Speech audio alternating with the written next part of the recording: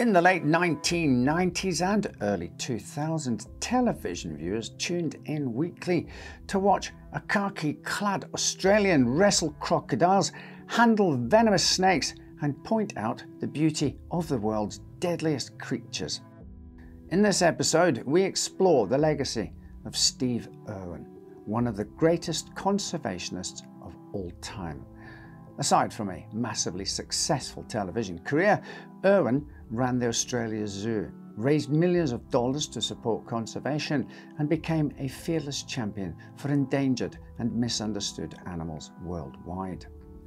His shocking and untimely death stunned the world, but his legacy continues.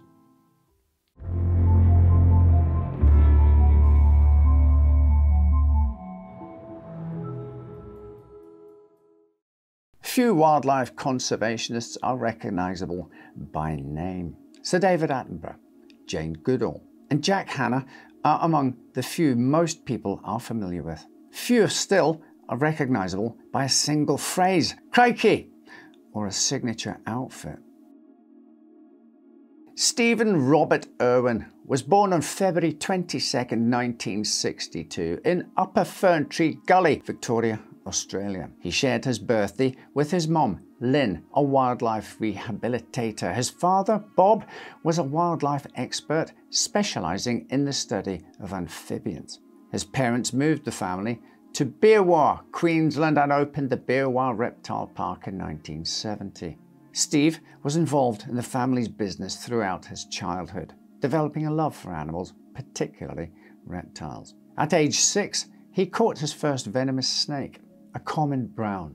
At age 9, he started handling crocodiles, catching nuisance crocs hanging around the park's boat ramps. He jumped on the animals, wrestled them back into a dinghy, and moved them away to safety.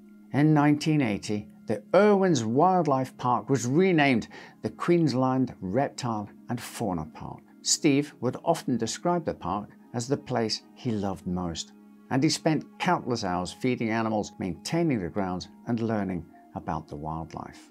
It was during this time that Steve first met Wes Mannion. Mannion had grown up amongst the wildlife in Malaysia, where his father was stationed with the Royal Australian Air Force. The Mannions eventually relocated to Queensland, and when Wes was 14, they visited the Irwin's Park.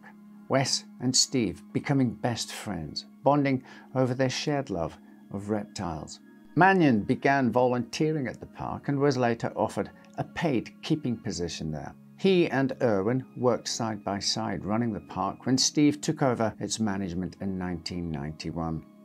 2 days into Irwin's tenure as manager, the 29-year-old Aussie met a 27-year-old American tourist named Terry Rains. Irwin was smitten immediately, as was Rains. She would later say, "I thought there was no one like this anywhere in the world. He sounded like an environmental Tarzan, a larger-than-life superhero guy." The infatuation only grew when Irwin learned that Rains ran her own wildlife rehabilitation facility in Oregon called Cougar Country, specialising in protecting predatory mammals. The pair began a fast and intense courtship, marrying less than a year later on June 4th, 1992 in Eugene, Oregon. The couple's marriage was unique from the start. Instead of a traditional honeymoon spent lounging on a beach or being pampered at a spa, Terry and Steve decided to relocate a problem crocodile in far north Queensland, filming a wildlife documentary along the way with Australian producer John Stainton. The honeymoon footage would become the first episode of The Crocodile Hunter, debuting on Australian television in 1996. Viewers were immediately taken with Steve and Terry's chemistry, Steve's signature look, and his enthusiasm about the most dangerous creatures in the world. Beautiful. Their show made its way to North America the following year, and soon people around the world were transfixed by Steve's croc wrestling and exclamations of "Crikey." The success of the TV show allowed the Irwins to expand their operations, renaming their park Australia Zoo and upgrading the facilities while adding new exhibits. Steve's message of conservation through exciting education was the pillar of their facility. Mannion took over management of the zoo in 2001 and worked closely with the Irwins on the crocodile hunter, acting as a safety barrier between the crew and the wildlife and stepping in as co-host when Terry was unavailable. The Irwins had their first child, a daughter they named Bindi Sue, in 1998 and a son, Robert Clarence, in 2003. Steve was a doting and devoted father, sharing his love of wildlife with his children at every opportunity and instilling in them the need to treat every living being with kindness. He often said if he was to be remembered for anything, he hoped that it was for being a good dad. The Crocodile Hunter ran for 5 seasons with 13 specials following its conclusion, resulting in a nearly 11-year run. Irwin also starred in Croc Files, The Crocodile Hunter Diaries and New Breed Vets. Animal Planet, home to Irwin's shows, created an annual Croc Week marathon in the middle of June, a week-long all things Irwin celebration that started in 2000 and continued through 2007. Steve worked alongside director Mark Strickson to create the 10 deadliest snakes in the world, was a regular on late-night TV and starred in a FedEx commercial. He had a cameo appearance in Eddie Murphy's Dr. Dolittle 2 and starred in his own feature film, The Crocodile Hunter: Collision Course. He, along with his family, had become a recognised staple on screens around the globe. His television personality was really the means by which he could fund and promote his passion products. He was a firm believer in conservation and environmentalism and worked to share his excitement about the natural world instead of preaching or begging. He said of his work, "I consider myself a wildlife warrior. My mission is to save the world's endangered species." Irwin founded the Steve Irwin Conservation Foundation, later renamed Wildlife Warriors Worldwide. He purchased large tracts of land in Australia, Vanuatu, Fiji and the United States to function as wildlife sanctuaries. In 2000, following his mother's untimely death in a car accident, he established the Lynn Irwin Memorial Fund. He also helped found the International Crocodile Rescue and the Ironbark Station Wildlife Rehabilitation Facility. He used his celebrity to urge people to take part in considerate tourism, avoid supporting illegal poaching and promote Australian tourism. In 2002, the Australia Zoo was voted Queensland's top tourist attraction. Irwin's life was full of adventure.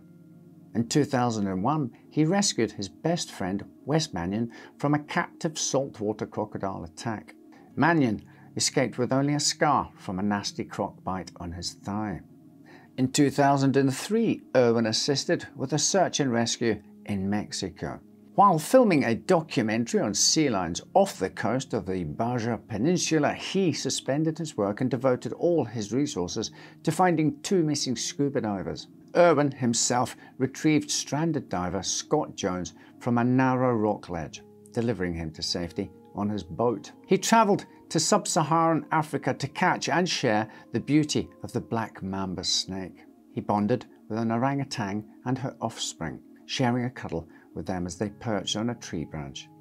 He cried over the death of one of his crocodiles, going as far as to give her a proper eulogy at her funeral. He trained in the martial art of Gaido Jutsu, was a passionate rugby fan, and loved surfing and jet skiing. He was a certified scuba diver and, of course, he travelled to dozens of countries seeking out the most misunderstood creatures. In July of 2006, Steve and Terry set out a 10-year business plan for the Australian Zoo. At just 44 years old, Steve would have felt he had so much time ahead of him to continue his work and expand his conservation efforts. In late August, he departed for Queensland's Bat Reef to film a documentary called Ocean's Deadliest. Irwin was incredibly excited about this opportunity. He knew it would bring him face to face with some of the ocean's most dangerous creatures. He worked alongside cameraman Justin Lyons, a longtime friend of 15 years. Lyons would later say, "It's all the things that would normally make people cringe." This is what Steve loved, so he was very excited about it. 8 days into filming, on September the 4th, Irwin and his crew set out to find tiger sharks. They hit a patch of bad weather that impeded their progress, and Irwin grew restless waiting for it to pass. Steve was like a caged tiger when he couldn't do something, particularly on a boat, Lyons said. So he said, "Let's go and do something." So we jumped into the inflatable and off we went to look for something to do. The pair soon spotted a gigantic 8-foot wide stingray and decided to grab some footage. Irwin hopped in the chest-deep water and the camera rolled. The stingray was calm, and Lyons said they weren't concerned because stingrays typically just swim away if they don't want you around them.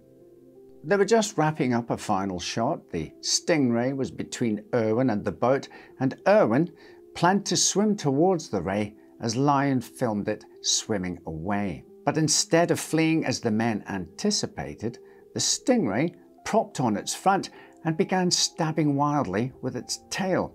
Lyons would later reflect that the animal probably thought Steve's shadow was a tiger shark who feed on the rays regularly. The camera continued to roll, following Irwin's rule that filming continues even if he was hurt or injured. As Lyons moved the camera off the ray and back to Irwin, he realized his friend was standing in a massive pool of blood. The tail strikes had plunged into him. Lyons helped Irwin back into the inflatable, where the two assessed the injury. Initially, Irwin assumed the barb had punctured his lung. There was a 2-inch injury right above his heart, gushing blood. Lyons said, "He had an extraordinary threshold for pain, so I knew that when he was in pain, that it must have been painful. Even if we'd been able to get him into an emergency ward at that moment, we probably wouldn't have been able to save him because the damage to his heart was massive." The stingray barb had penetrated Irwin's thoracic wall, causing massive, irreversible trauma. On their way back to the main boat, Lyons urged Irwin to think about his children. "I'm dying," Irwin said calmly. It was the last thing he said. When they returned to Croc 1, the crew performed CPR on Irwin for over an hour as they rushed towards medical help. But when they finally reached the medics, he was pronounced dead. Steve Irwin, the legendary crocodile hunter and champion of wildlife around the world, had been killed in a freak accident by an animal usually referred to as the pussycat of the ocean. Steve Irwin's death was met with shock and grief by fans around the world. He was buried in a private ceremony at his beloved Australia Zoo on September the 9th. Later that month, a public memorial service was held in the zoo's 5,500-seat Crocoseum and broadcast live to over 300 million viewers. Terry was too upset to speak, but Bindi talked about her love for her father. Terry Irwin was invited to present a special recognition award to Sir David Attenborough at the British National Television Awards in October of 2006. The audience burst into applause when she walked on stage, giving the grieving widow a standing ovation. She published a memoir called My Steve in 2007, and in the same year destroyed the only footage of Steve's death. She became an Australian citizen on November the 15th, 2009, a date shared with the annual Steve Irwin Day. Terry runs Australia Zoo and continues Steve's conservation work alongside her children. Bindi Irwin has hosted her own wildlife show. Bindi the Jungle Girl hosted a wildlife-themed game show called Bindi's Boot Camp and starred in several feature films and reality television programs. In March of 2020, Bindi married her longtime boyfriend, Chandler Powell, at Australia Zoo. The couple had met there as teenagers. On their first wedding anniversary, she and Chandler welcomed their daughter, Grace Warrior Irwin Powell. Robert Irwin also has a long list of television appearances along with a series of books. He's a renowned wildlife photographer and has raised tens of thousands of dollars for the Wildlife Warriors non-profit. Along with Wes Mannion, the family all appeared together in the television series Crikey, It's the Irwins. The show follows their work at the Australia Zoo and continues to share Steve's message. In 2020, the Irwins helped save over 90,000 animals during the Australian wildfires. With all these efforts and more, I think it's safe to say Steve would be proud. So, did you grow up watching The Crocodile Hunter or Steve's other shows? Let us know in the comments below. Right then, take care, and I'll see you next time with another story to make you say, well, I never.